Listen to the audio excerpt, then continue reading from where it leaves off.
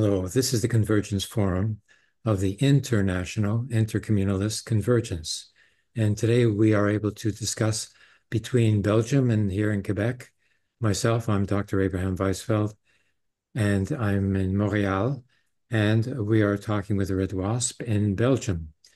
And RedWasp is also a very experienced political organizer and activist. And we were discussing the current context and what the prospects are for the defeat of the Zionist state. And I wonder if you could reiterate, the points that you were making, because I think that we should analyze them further. So I believe, and I'm more or less on the same level here, or the same ideas as Ilan Pape, that we're witnessing the final stage of Zionism, and it will probably be brutal, but it will not take 10 more years.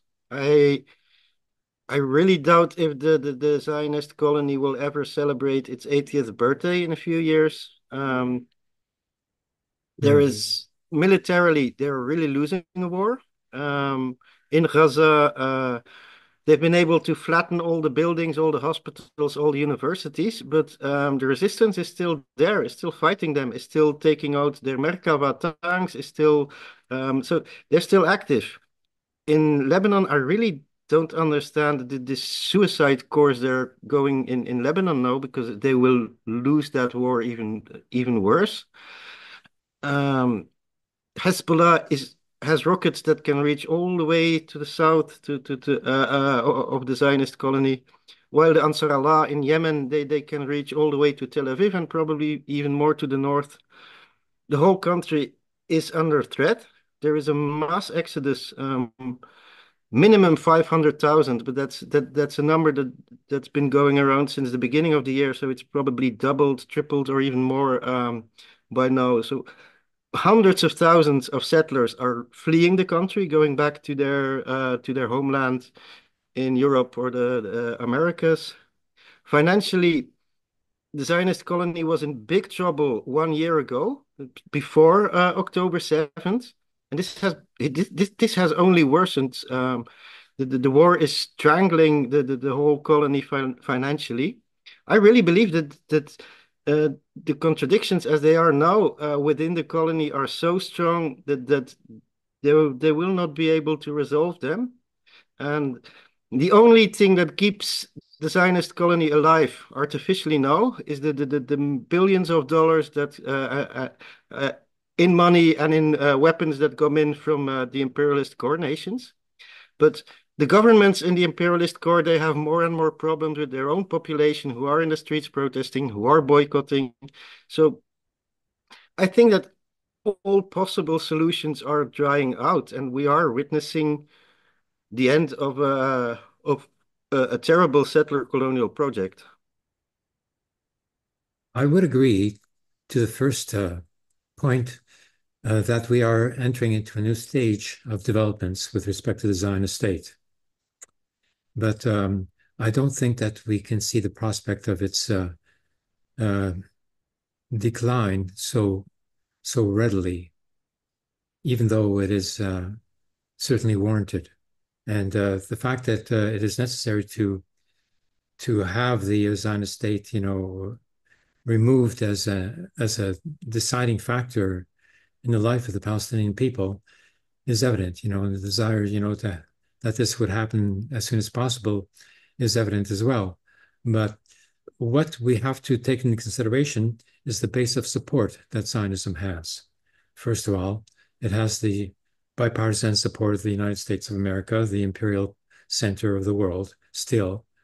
Two, it has a solid granite pillar of support amongst the Zionist movement itself, which has cultivated its membership over decades of long-term work. And it's the long-term strategy of the Zionists that operates and that has worked up to now, because they took the easy course of hooking on to some imperial power that would grant them a certain degree of autonomy in the claim to be exercising the national self-determination of the Jewish people, even though they have no such mandate. And these two factors, the factor that they have the solid support of the imperial core and that they have a continuing pillar, a granite pillar of support amongst the Jewish people itself, are the determining factors and nothing else, because the resistance is not as strong as one, the Zionist state, and to the United States of America. This is the context we are facing.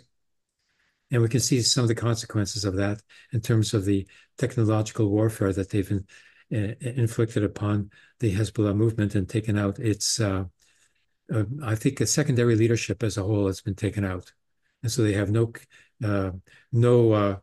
communication system, human communication system left with which they could able to coordinate a massive attack on the Zionist state. That seems to have been eliminated, unfortunately. So Iran, the factor of retaliation against the violations of sovereignty of Iran, including the recent wounding of the Iranian ambassador in Beirut during the recent onslaught.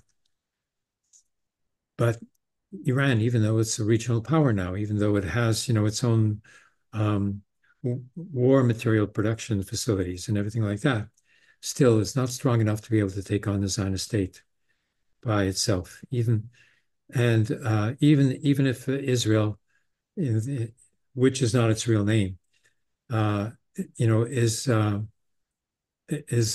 willing to take on Iran, by itself without the support of the United States of America, nonetheless, Israel has the air superiority that is determinant in that context as well. And that's why Iran is reluctant to get into a war condition with the Zionist state.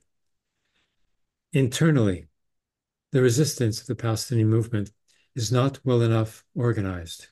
First of all, there was a stalemate with Hamas and the other resistance groups in Gaza.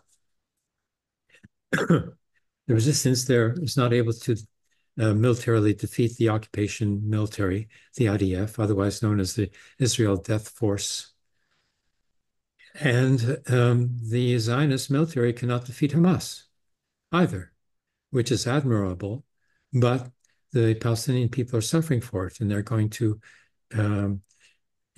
be forced into a mass famine and mass casualties, mass murders are going to be happening on a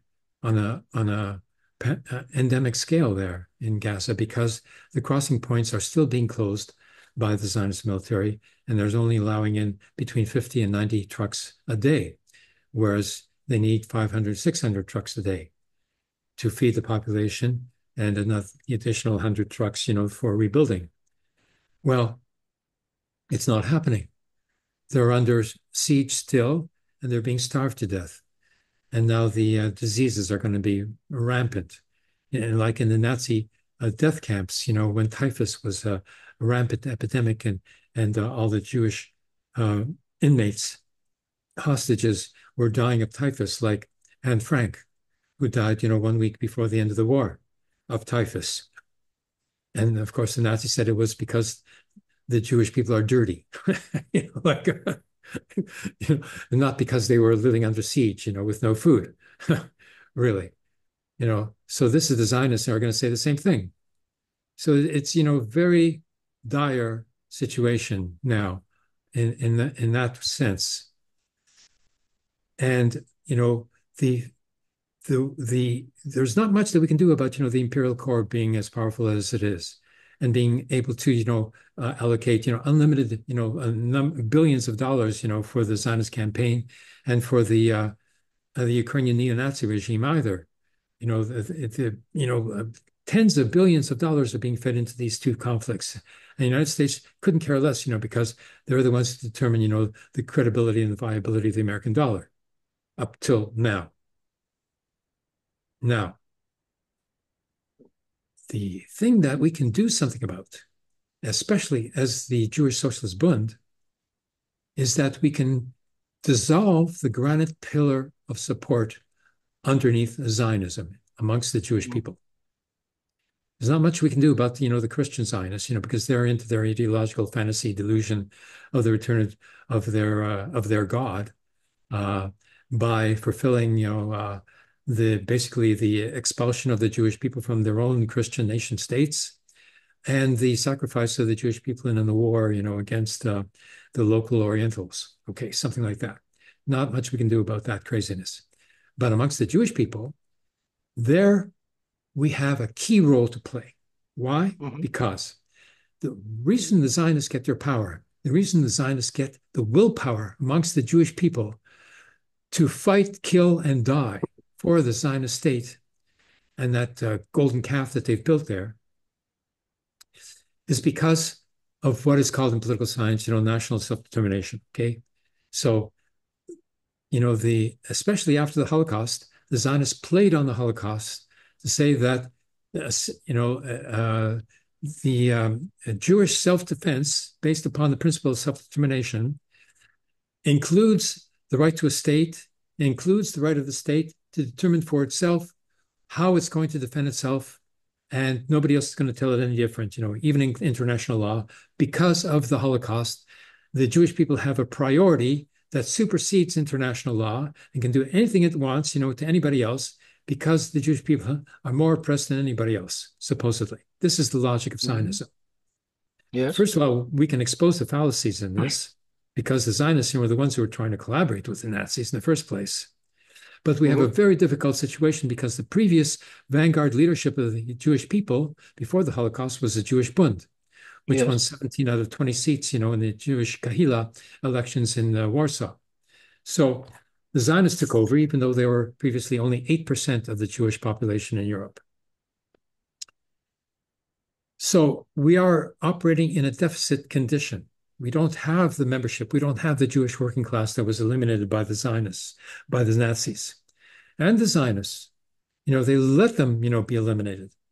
It Hmm. is exposed, in the Kastner trials and by the survivor Velb, who escaped from Auschwitz, informed the Rabbi Weizfeld and the Zionists, they should be warning the Ukrainian Jewish population not to go to Auschwitz because it's not a summer camp.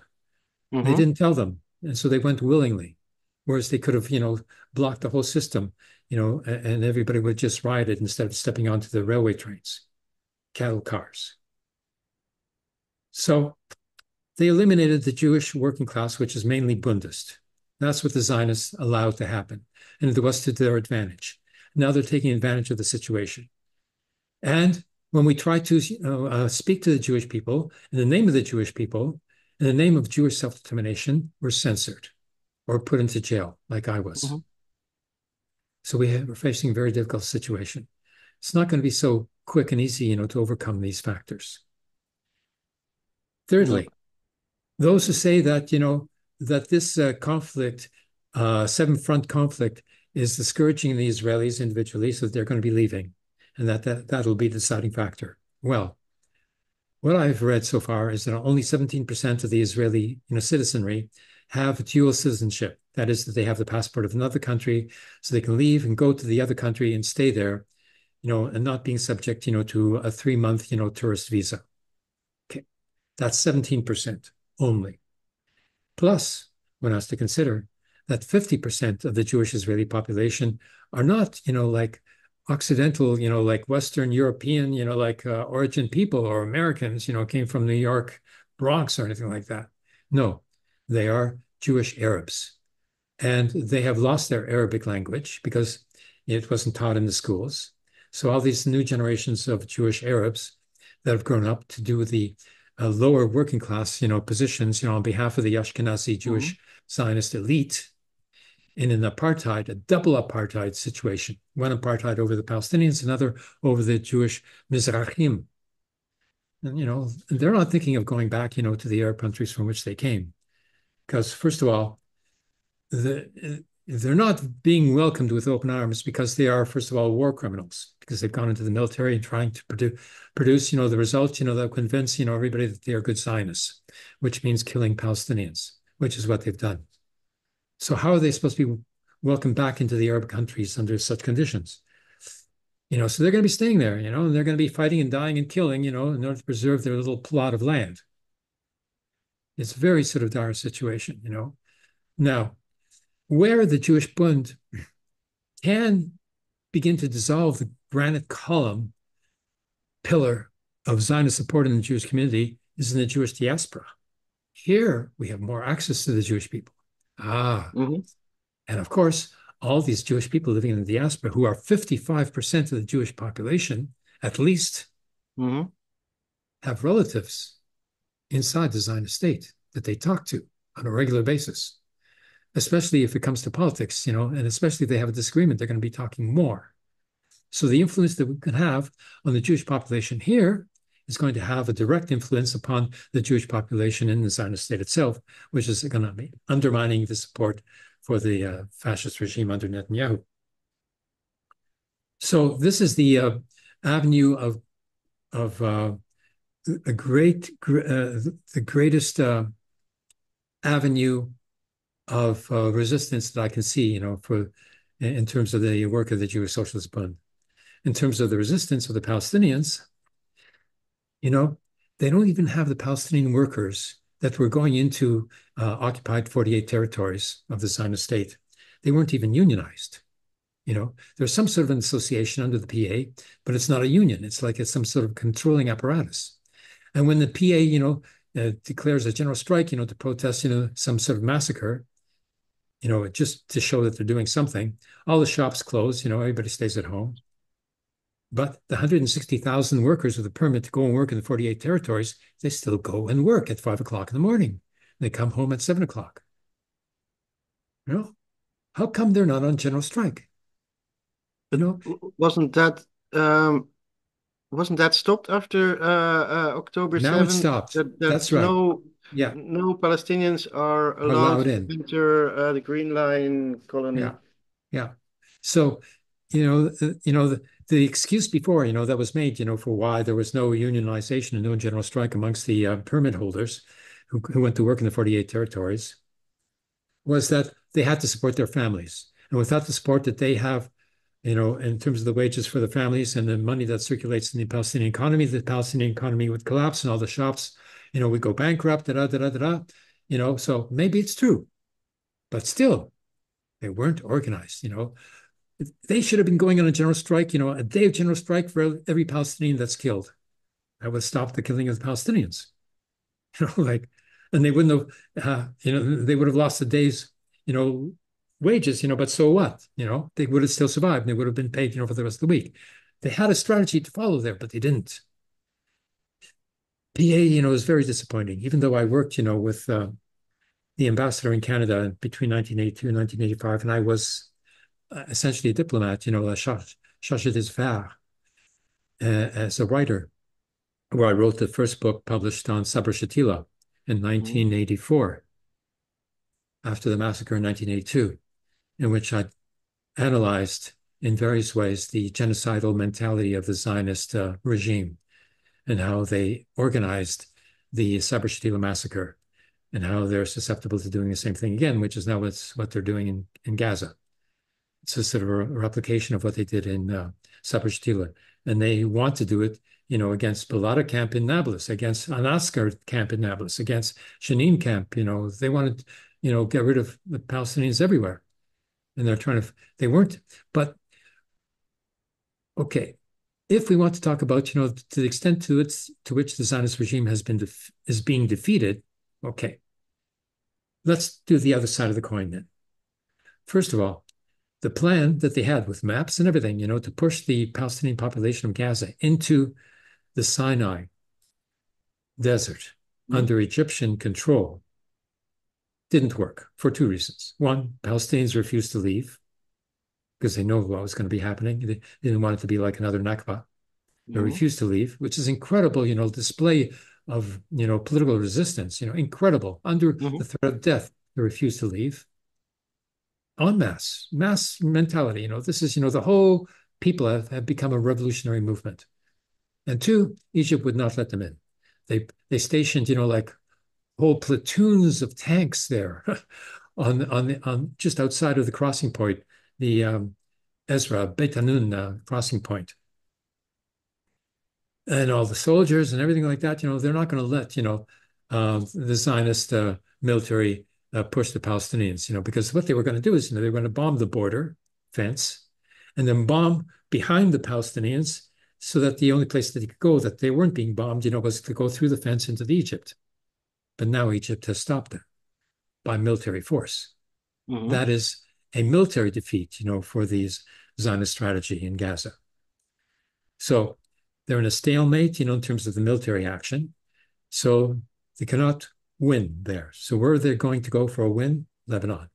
And they haven't been able to win there either. So where do they go? Where the enemy is the weakest? West Bank, Jenin, Nablus, my town. That's where they're going. And they're going into Sector A at nighttime to provoke and attack and kill as many, activists as they can, because the people who are going to come out, to stop them in the streets, are activists or potential activists. And so they just, as they've done in many other intifadas previously, they kill off 1,000 activists, and then the intifada, slows down and disappears for that generation because they've taken, gotten rid of, the most active elements of that generation. Then it takes another generation to generate another 1,000 activists, to lead another intifada. But without a strategy, it'll go nowhere. It'll just keep on repeating like that. So, mostly, I'm on the side of the pessimistic view, with some sort of remedy in terms of the Jewish Bund's work that's necessary. And the other side, I can see that the Zionist regime can be forced to back down, but it requires a strategy and coordination and something other than just, tit for tat, missile exchanges.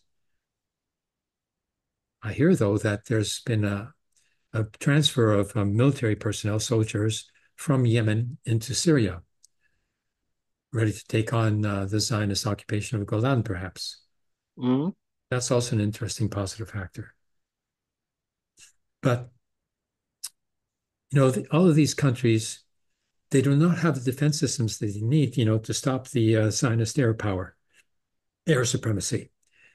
And that requires S-400 or S-500, Russian surface-to-air missiles to take out, aircraft that are capable of taking out aircraft. Like F-35 is what they're using, and they're more sophisticated, they're more radar evading, they're faster.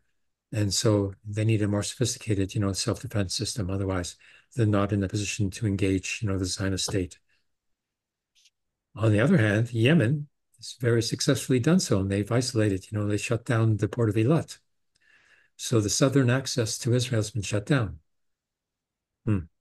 What should be done is the airfields, military and civilian airfields in the Zionist state should be taken out. And then the F-35s, are useless because either they can't take off or they can't land. So that would take care of the F-35s. That's another way to settle that matter there. But they still need, the missile, the air defense, surface-to-air missiles as self-defense. Russia should be helping them. Russia has to step in there.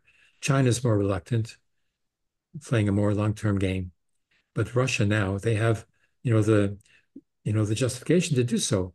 Because if the United States can give the Ukrainians military, fascist regime there, long-range missiles and allow them to use them, to fire into the Russian Federation in great distances, maybe even to Moscow, well, then Russia can give, equivalent missiles to Hezbollah, to fire, with hypersonic missiles, from Hezbollah as well, right into the Zionist state too.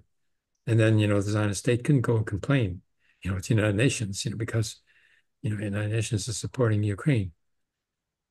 So, these are the factors, that we're facing here now. And you would probably judge my sort of, analysis as a more pessimistic than optimistic. And I would agree with that. So I think that we have to get ourselves organized, because we're still in the initial stages of organizing. We're not strong enough, and we have to be. So we have to build. And that's what we're doing here, I suppose. I think that in my life, and I've been struggling for Palestine for 30 years or even more. But I've never seen such a huge resistance movement outside of the country. um, mm, in the imperialist core, but also from Jakarta to Seoul to all over the global south. This is something that will have its consequences, especially as you were saying, the Jewish communities in the diaspora have a very important task, but they are already fulfilling that task. There is a whole new anti-Zionist movement of young Jewish people in the diaspora, many of whom actually try to reconnect with the Bundist tradition. So the Bund is actually, I think there will be a revival of the Bund in the time to come, and not just as an organization of a few people who want to keep the praxis going for the next generation. Well, I think the next generation has arrived, and mm, they are eager to do much.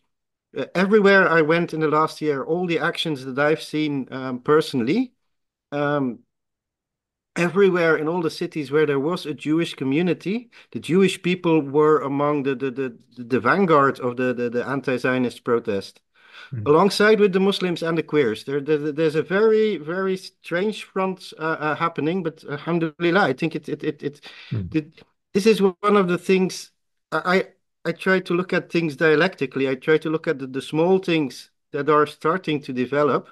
Well, this anti-Zionist movement among young Jewish people um, is one of these things. I think we should also look at the many contradictions in the Zionist colony itself. There was some unity in the beginning of the war because of all the war propaganda, but this unity is completely gone. The contradictions between the hardline Zionists and the liberal Zionists are bigger than ever.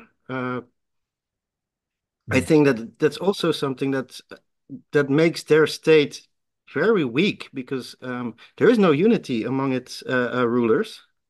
The same is actually happening in the United States as well, where the contradictions between the Democrat wing of the imperialist party and the Republican wing, they've never been so big as now. mm, So I think that these are all things that we have to think of militarily. The army, the colonial army, is complaining that there is a lack of tanks, that they don't have enough tanks. There was actually a court case not so long ago where women soldiers demanded the right to also be in tank brigades, and the army had to say, "Well, we would like to because we're very feminists and we're very progressive, but we don't have enough tanks. They're destroying them. There are no." If you see images coming from Gaza right now, they're using old type Merkava tanks because many of their newest models have been destroyed.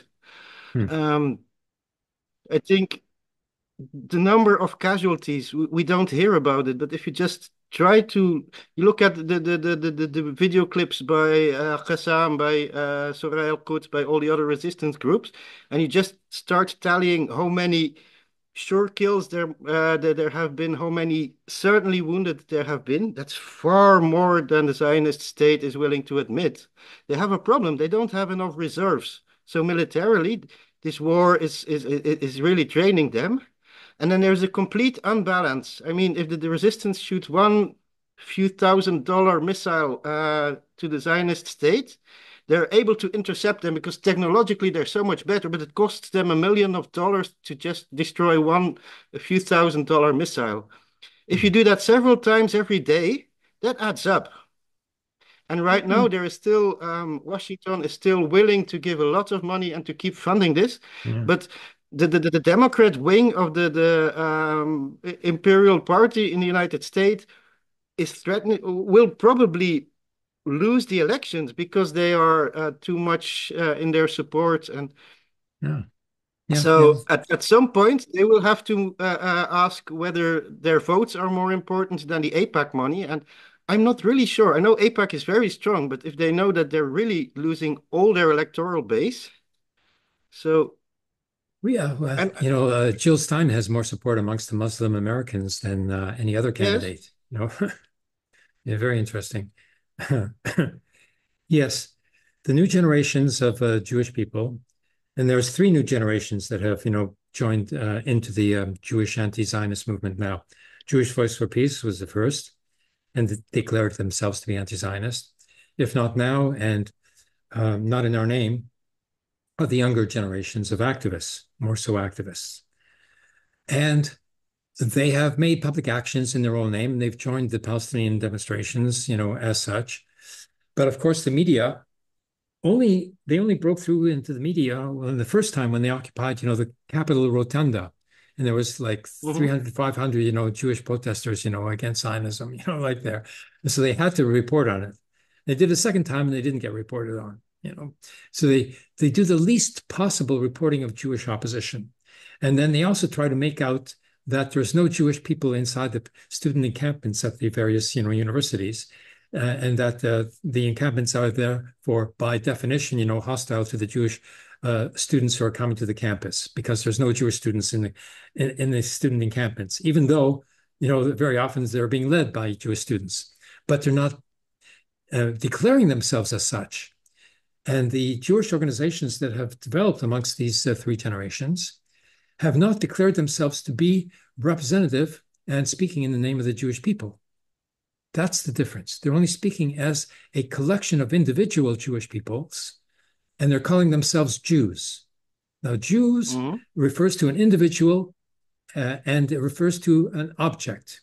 It is an objectification of a Jewish person, and it is an insult as well that was used in the yellow badges, by the Nazis. And yet they freely use the term, and it's incredible, they don't realize, how derogatory the term is. They think, that they're, there's no, that there's no anti-Semitism in the United States of America, and that, and so they, oftentimes when they get to speak, with a media interview, and I saw one young woman say, talking as if she were only an American, that she's an American, therefore she can be, is free to think, she's free to protest, and therefore, she shouldn't be bothered, but she wasn't talking about, the freedom to protest as a Jewish person.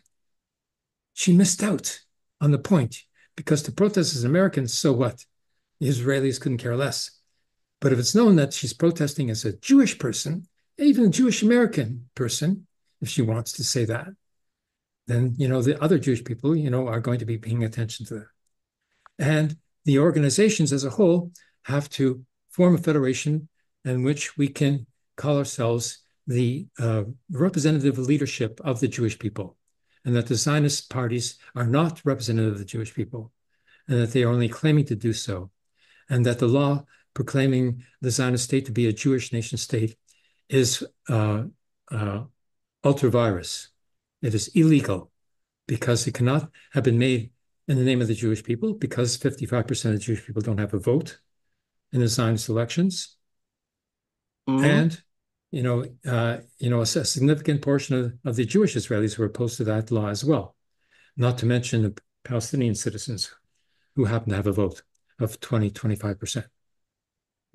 So all of these things, have to, go into the political dimension, because, just having some bodies out there, getting 200 people arrested who are Jewish in and of itself, is not enough, even politically speaking, because it doesn't carry the message that is necessary. The message to be carried is not only as an American, but as a Jewish American. And this has to become known. And has become known as the Jewish Bund, became known and became, the leadership of the Jewish Hmm. people, because it satisfied the interests of the Jewish people, the self-defense of the Jewish people, and the good name of the Jewish people, as opposed to the fascist, veneer that the Zionists have spread over the minds of the Jewish people. This is a historic fight, and the attempt to install this Jewish nation state is not only ahistoric, because the nation state, is an obsolete, ancient, like formula, of 1648, and it also caused, one war after the other in Europe.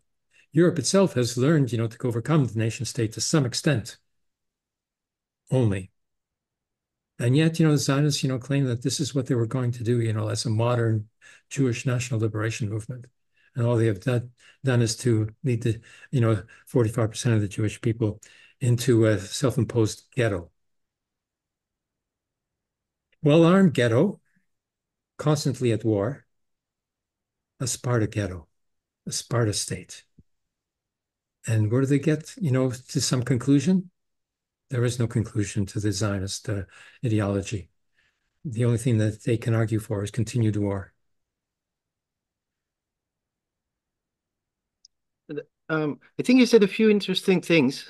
Um, you gave the example of the great action, by the way, a few hundreds of Jewish people occupying the rotunda. Could you have ever imagined that to happen 1 year ago? Yeah. And the first time, indeed, they were in the media, but that was the exception. But Mm. something else that has changed so much since my very first actions 30 years ago, we do the reporting now. Mm. There is, I mean, TikTok, YouTube, there are so many different media, and we are still more or less used to get our information from newspapers and partly from television. But the younger people that I work with, they really they have a very healthy distrust in all the bourgeois media, and they go look for information themselves. Mm. And the younger people among the activists, they're always there with cell phones, filming themselves, giving statements. So um, I remember like 25 years ago, in the media started with the slogan, "Don't hate the media, be the media." Well, Mm. we've entered that phase. I think that that's another thing. The United States government wanted to ban TikTok, and because they are afraid of that. They are really afraid of the fact that the monopoly of the bourgeois media has been effectively broken over the last few years. And this is the first major conflict where this plays a role. Mm. Um, and in these new media, there are some very, very radical anti-Zionist and radical Jewish voices. I don't know if you know the podcast Bad Hasbara, which is still quite liberal, but they're very. It's an American Jewish comedian, and he's mostly criticizing the new completely stupid Hasbara that comes from the Zionist state.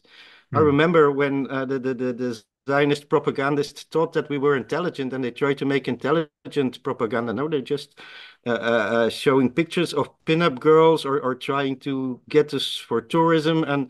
But I mean, so that's one podcast. There's the whole Mate family. A year ago, people only knew Gabor because he was a specialist, a trauma specialist.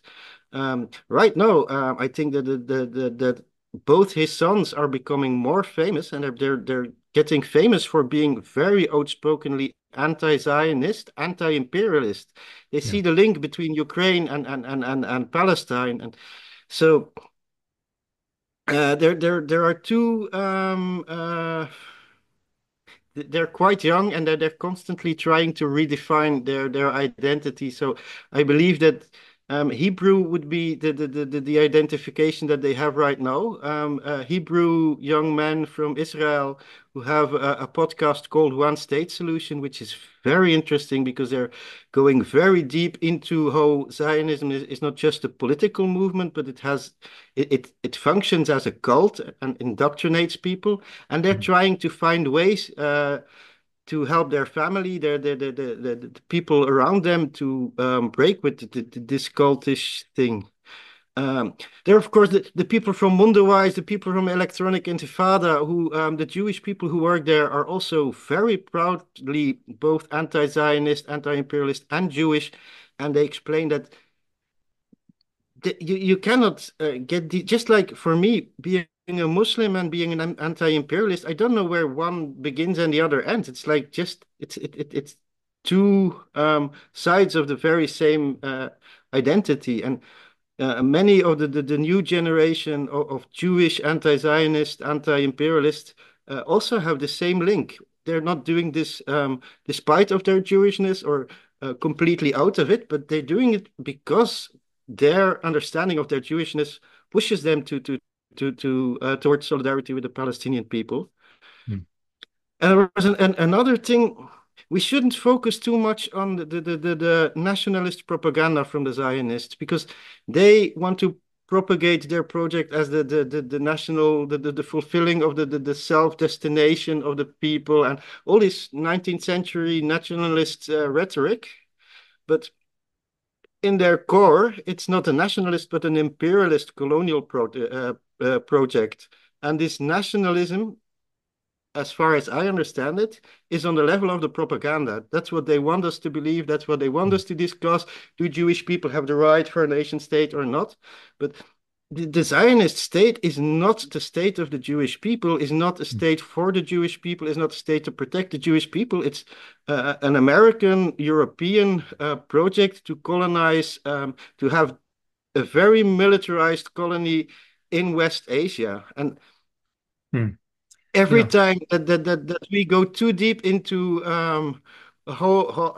how should we think about this national, and I mean Jewish people have had their own national self-determination for centuries in the diaspora, in their own ways, in their own cultures, and the Ashkenazi self-determination was completely different than the Mizrahi self-determination in Yemen, which was, I mean, that's Hmm.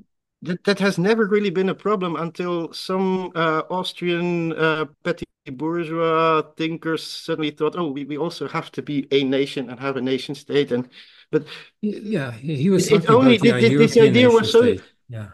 He this was, idea was so stupid. It only became popular as soon as first British and later American imperialist, the imperialist bourgeoisie, the colonial forces, as soon as they understood what would be in for them, and then suddenly there was a lot of money flowing into the project. There yeah. was a lot, and suddenly Zionism became a realizable project, Hmm. but only because of people like Balfour, only because of the first British and later American and German imperialist bourgeoisie. Yes. Even in support of the USSR under Stalin and the arms that were provided Yes. by the socialist Czechoslovakia. Well, they had a lot of support, and the Palestinians were isolated. Yeah, and they weren't getting support until a year after the Nakba started. They finally got, some support from Jordan and Iraq, to stop the advance of the Zionist forces at the Green Line, which was much further than the partition plan had outlined, by the way, which is the only sort of, legal sort of credibility that the Zionist state has is the partition plan. So they should go back to the partition plan, which is Mm-hmm. half of the 48 territories. But I have a complaint to make about the Israeli Jewish anti-Zionist movement, Mm-hmm. which is that they are still so educated and indoctrinated by the Zionist, educational system that when they refer to apartheid and supremacy by the Zionist state, they call it Jewish because that's what the Zionists call it. Yes. So why do they call it Jewish supremacy? They've used that term repeatedly. Betzlam, for instance. They talk about Jewish supremacy. I don't think that Zionism, represents Jewish supremacy. I think Zionism represents Zionist, Western Occidental supremacy. They have no claim to the Jewish name. This is my contention, as a Jewish Bundist. And this is not being recognized, by the Jewish Israeli, anti-Zionist opposition. Anti-Zionist, yes, but they haven't broken, completely from Zionism. They're still calling the apartheid Jewish, and they still can think of the state as being Jewish, even though that's just an artificial construct and it's just a law. It's not even a constitutional, provision because they don't have a constitution. They don't have frontiers. They're nothing. It's like a, pseudo state. And It's the only state in the world who has to start every meeting by acknowledging that they have a right to exist. Um, my country, Belgium, is an absurdity. It was an absurdity when it was started, and it still is, but every country is. But I've never seen our prime minister starting a speech somewhere abroad saying, "And Belgium has a right to exist." I mean, that if you have to start every meeting by acknowledging your right to exist, then there must be a problem. Yes, the problem of the existential issue. Okay. The other point to be made here is that I want to make a shout out to the Jewish Socialist Group in England. Marvelous, marvelous, sophisticated organization. And they've put out a um, documents. In 2003, they put out a document, about the Jewish Bund, in effect declaring themselves to be Bundists. So, Hmm. they've developed on their own, not because, we had any direct influence on them. So I think that, as you said, Bundism, Jewish Bundism is going to becoming, a self-evident consciousness in amongst all the new generations of Jewish oppositionists. So we can look forward to that. And then we can set up an international federation of all the Jewish Bundist chapters that are activists right now. Because the old Jewish Labor Bund is not up to the task. One, the headquarters in Paris at the Medem Center, did not come out, did not oppose the occupation of Gaza by the Zionist state. And two, the Jewish Bundist, cultural movement in Hey, Melbourne. Hey, hi. hi. Yeah. I'm in the car. Peace and Sorry. blessings. And I was just finishing the point, that the old Jewish Labor Bund, was Everybody not can up to see the me. task of, yes. I can't hear you though. Oh, no? Can you hear me? Can you hear me now? Yeah. Yeah, can you hear me? Hold on. Try now. I Can you can hear me hear now? you. Yeah. Very Wait, good. we Okay, can fine, hear you fine. perfectly. We hear you, Okay, yes. I am gonna turn off the camera because I'm driving. Okay. Okay. Thank you. Okay. Yeah. Drive safely. I am. Yeah. Yeah. What's up? Okay. So I was just going to finish saying that um, the a Jewish socialist group in England is the most politically sophisticated there. There is another group of academics called Jewish Voices, Independent Jewish Voices, which is different than the Canadian organization, which is called that as well. But the British organization are not activists. They're basically academics, but they put out an excellent, video of interviews with each of their prominent members, explaining why they're anti-Zionist. But the Jewish Socialist group are Bundists. They've gone further. They've solved the riddle of how to speak to the Jewish people. It's not just a matter of Jewish people speaking to the general public, but they have figured out that Jewish anti-Zionists have to speak to other Jewish people as well in the name of the Jewish Bund in order to undermine the Zionist party's dictatorship, basically, over the Jewish people at this point. And then we can reverse that. Okay, where is Steve? I don't remember. I'm right here. Okay. Yes. Steve, have you met up with RedWasp already? Or is No. this? No. Hello. Aha. Hello. How are you? How you doing? Nice. Peace and blessings. Nice to meet you. Greetings from Nice to meet Belgium. you. Wow, man. Belgium. Yes. That's like this Oh, when broad when border I hear between the Belgium, Netherlands and France. Sorry? no, one person comes to mind. Ooh, When King I hear Leopold? Belgium, one person comes to mind. Yeah. King No, Leopold. Patrice Lumumba. No, Oh, Patrice Patrice. Lumumba. Ah, Oh, yes. yes. Okay. Well, okay. Leopold and Patrice Lumumba are very connected. And I think you should also know Lumumba. There was also Steve Mulele, there was also Mulele, Pierre Mulele. There were several revolutionaries, but they were quite anti-Belgium for very good reasons. Yeah. Yeah. But it's Yeah, also because yeah, it's also in this country where two very bearded people in the 19th century wrote a little book which was called The Manifesto of the Communist Party that later hey, became a hey, bestseller. hey, So we do hey, have hey, some. hey, hey, hey. I like that. That's pretty good, brother. I like that, man. I never heard that before. I never heard that before. Thank you. I appreciate you. Hey, So hey, hey, hey. The great book. You know what? yeah, I put that on my personal profile for dating, and nobody dates me. That's okay. He said, "What's my favorite book?" I said, "No, I seriously, it's there. The Communist Manifesto." But I said very clear what I'm about. Nobody's interested. Anyway, anyway, anyway. So how is it? How is the pro-Palestine movement in Belgium? Is it banned like in Germany, or what? no, no, no, no. Well, first of all, I think Germany is an extreme case. There is a Okay, lot of repression all over the planet, but Germany is really. I it's know horrible. It's Jewish terrible. comrades there who are only almost weekly being arrested by Aryan police people for being anti-Semites. So Yeah. it's like they've pushed it to an absurd level. Mm.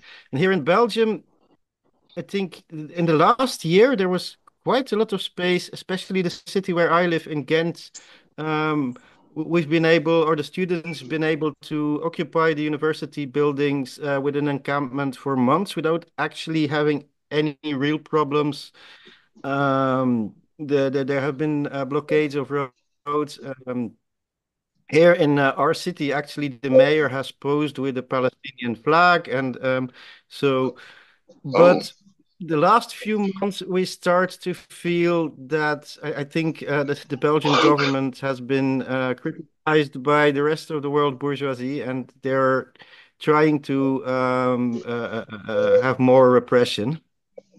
Um, it's still, yesterday we had an action where we actually disturbed the opening of the academic year at the university. There was like this big bus parade of all the professors in medieval robes, and we actually stopped them. They had to get into the university through the back, so they couldn't make their big triumphant entrance. And the police was there, but there were no arrests.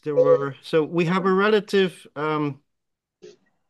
There is relative freedom compared to other places in the world. On the other Mm. hand, one of my housemates had a $500 fine for an action. So Mm. I think they're leveling up the repression, but Uh, I hope that the Zionist state will fall before they can do that. mm. I am myself going imagine, on man. trial. January 5th is my trial for criminal mischief, and we're doing a constitutional defense of freedom of expression. So I expect that we're going to win. But I'm on trial, and I've been in prison 4 days already. So, and that's in Quebec. And Quebec is the most hospitable, most sympathetic, to the Palestinians. So I think Um, that we can win it here. Yes. I was going to ask the fine that your comrade was assessed. Is there a cloud? Are they doing cloud fundraising for it or what? Yes, actually, I live in a squat. We have a whole cafe, and we will do some fundraisers here. And yeah, of course, and every good revolutionary movement has a few petty bourgeois supporters who have more money than the average. So we will try to find ways to raise that. It shouldn't be that individuals have to pay for being activists. Yeah. Oh no! Yeah. What I was asking, what I was implying is, if there is a cloud fundraising program, I could give you $5 or $10 toward the 500. Ah, That might help. Yeah, I'm not sure. I should ask him. I'm yeah, really an old-fashioned person from last century, and I'm not used to the fact that indeed we can organize this on the internet. I was still yeah, thinking, how can we do it? yeah. But I will ask if there is like some kind of crowdfunding. I don't Right. know. Buy me a buy me a coffee, go fund me. Yeah. They're different ones people do, and they're pretty easy to set up. So if so you get if there's a way I can give you guys $10, I'd be happy to do it. I Okay. I will share it over wire if there is a GoFundMe. I will Cool. know Thank that you. tonight or tomorrow, inshallah. Okay. Thank you. Okay, Steve, we've done reports on where we think the anti-Zionist movement is at, from both optimistic and pessimistic points of view. I wonder if you have Okay. a report to make. Do you want to make a statement now? Well, I actually do have a report to make, and it's somewhat pessimistic, but I'm just going to give my opinion. Okay. And please don't take it the wrong way because you might. I think that Hezbollah suffered a very severe blow this week, and the people of Lebanon, they suffered a very severe blow with this use of the weaponized cell phones and electronics, and with the murder of some top people in Lebanon. I think that Nasrallah should go to Iran as soon as possible. Get the fuck out of there, because they're after his ass and they're going to kill him. That's my opinion. Okay, I have no evidence on anything, but I think they should leave as soon as possible, or go only with their trusted people. They should be very careful because Israel's determined to kill him, and they're picking him off like flies, man. There have been some security breaches. Obviously, the CIA is involved in this. Other intelligence agencies. I think Nasrallah is next, and I shouldn't say that because I'm a supporter of the group, but I don't like what I see. The use of the weapon, that's the weaponization of electronic goods is beyond. It's terrorism on steroids, and I do think we need to talk about it and make it clear that this is unacceptable in warfare in general. But at the same time, Israel wants a fight, and they're taking the fight to Lebanon, and the Lebanese nation really can't. I listened to this TV report last night from TNT, I think TRT, this Turkish station, and they were they had interviewed some doctors and some medical people. They said so far these injuries that they've seen to the hands, the eyes, the ears, blinding, is something many doctors have never seen before. But so far, the healthcare system can hold up, but it might not hold up under large-scale warfare or if Israel starts bombing the hospitals. So I do think we have a problem in Lebanon. Solidarity is very important. I don't know what else to say, and I'm sorry if I'm being pessimistic, but I do think we have a situation in Lebanon is very precarious and dangerous. Yeah. Yes. I think Nasrallah should get the fuck out as soon as he can, leave, or go deep underground because they're out to get him.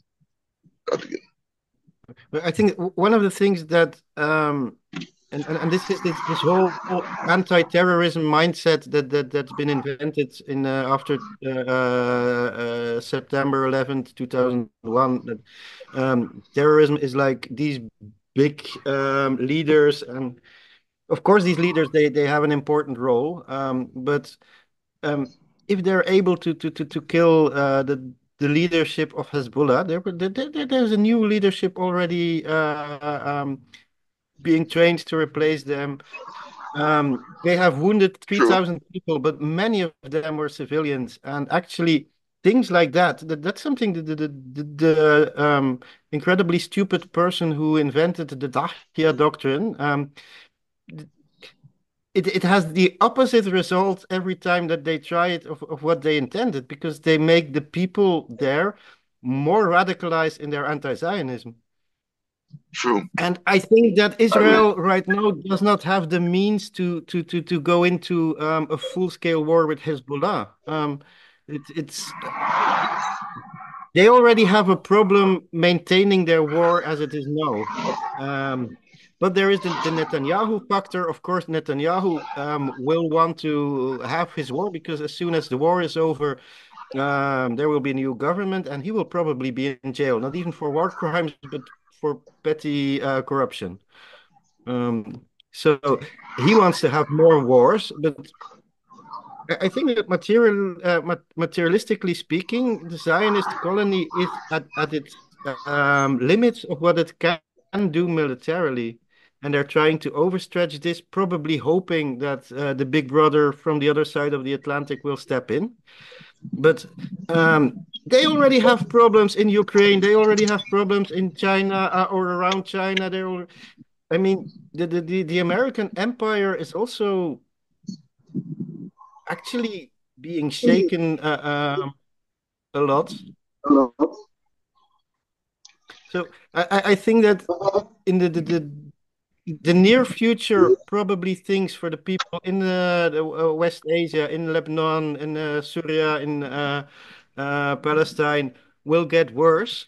But um, that's just a wild beast that feels that it's dying and tries to have like its last burst of aggression.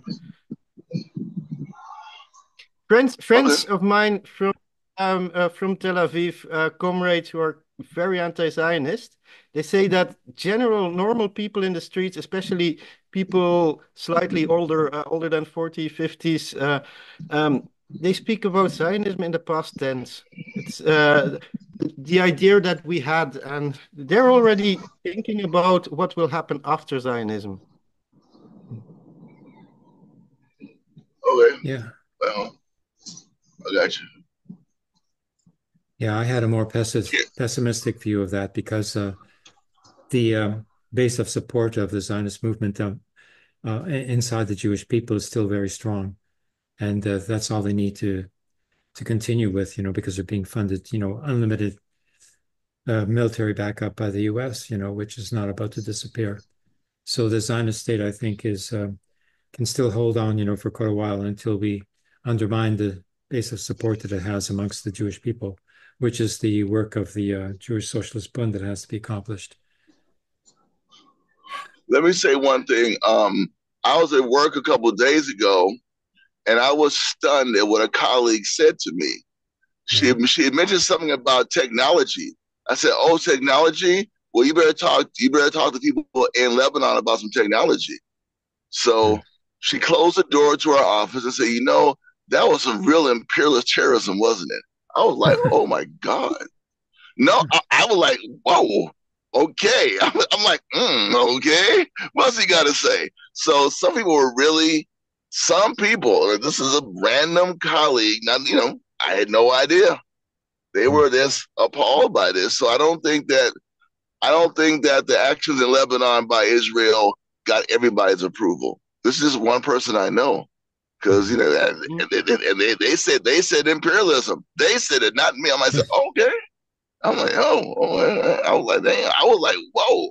Anyway, I was shocked, pleasantly surprised. Yes, a very good indication. Yeah, it's things Yes, like it that was. It was. that show the degree to which like the change is taking place amongst people. Yeah. Yeah, Well, I'm telling you this. Yeah, I was trying to make the issue about Lebanon technology, like your phone may blow up to hand. As you say, oh yeah, that was imperialist. I was like, yeah, whoa. yeah, that That was gets I was like, personal. whoa, okay, yeah, Yeah, yeah, very yeah, personal, right, right, yeah. yeah. Anyway, That's bloody personal. Yeah. yeah. Well, I think something that you, Abraham, have already touched upon a few times. I think that, as I said, there are a lot of young Jewish radicals right now who are. I think that there have never been so many Jewish bunds as there are today. So there's too many bunds, not enough Bundists. I think one of the first, most important, and most urgent tasks for the Jewish radical socialists will have to be to unite all these different movements, which all want not the reformists. I mean, there are still people who call themselves Bundists, but who are actually Zionists, who support all yeah, of imperialism. I mean, the real radical socialists. There has to be. We have to find a way to on an international scale, that there is a unity of action, a unity of propaganda, and that they actually can become a factor, like they were in Poland, as you said, before the war, like they were in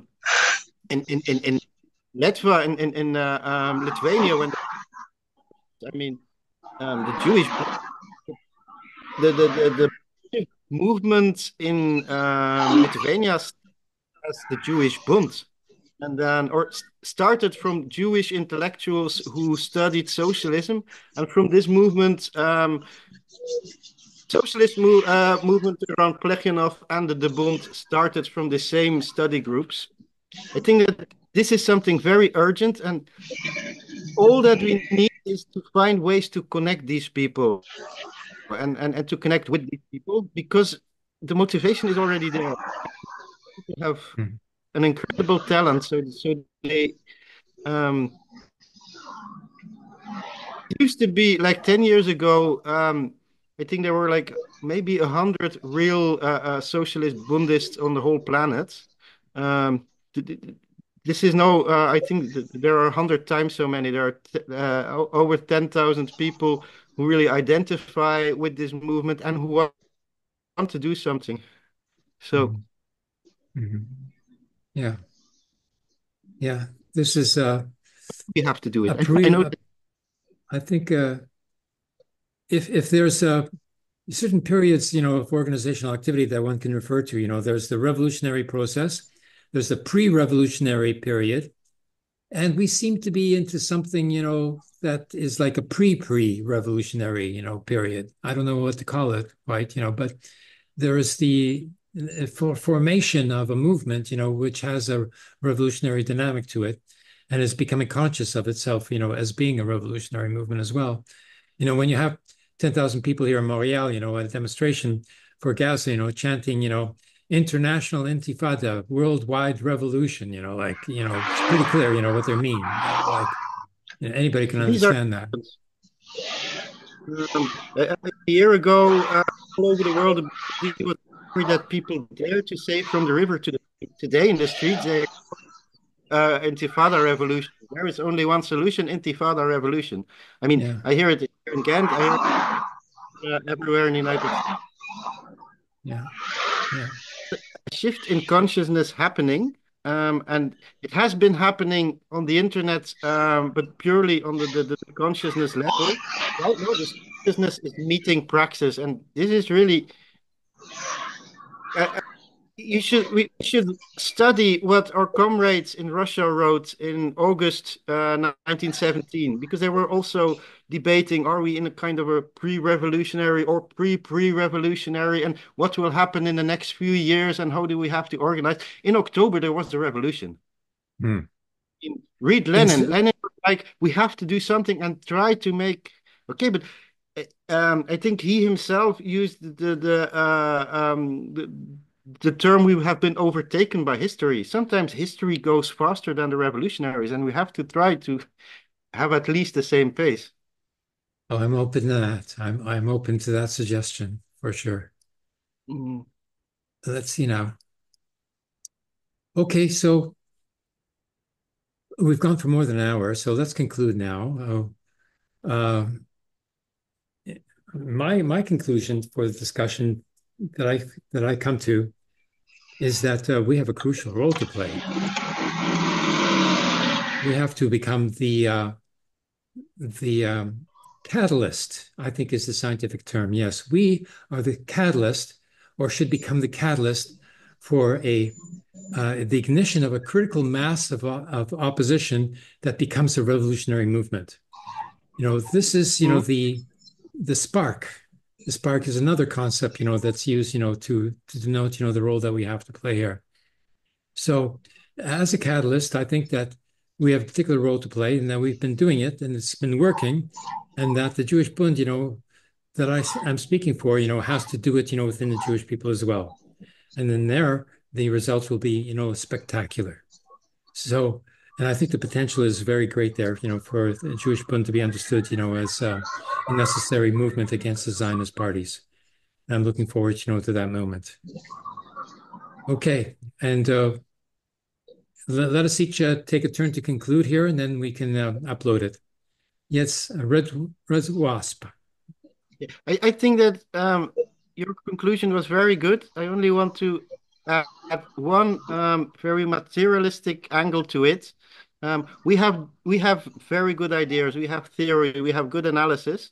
But there was this Jewish prophet with a big beard called Karl Marx, and he said that theory can only become a material force if it grips the masses. So we have to find ways to get analysis into propaganda on the right frequency, the right wavelength that really all the people, the young people especially, the motor of the revolution, that they can understand it. We have to find ways. For the last, I think, 10 years, I've been studying Judaism and its history. There's such a beautiful revolutionary tradition there. If we can find ways to help young people reconnect with that, I think that there's a bomb. And we will do, inshallah, the same thing in Islam, because just these are two different names for the same prophetic socialist communist tradition. And if we can do that, and we find ways to really bring this message to the masses, I think that we have a very dangerous cocktail for the bourgeoisie. Mm-hmm. Very nice. Steve Struggle. What is the conclusion we can make there?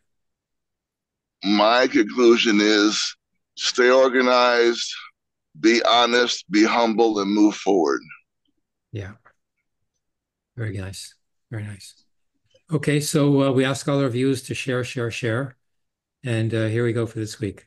Okay, great. Bye for now, comrades. Peace and blessings. Bye-bye. Bye.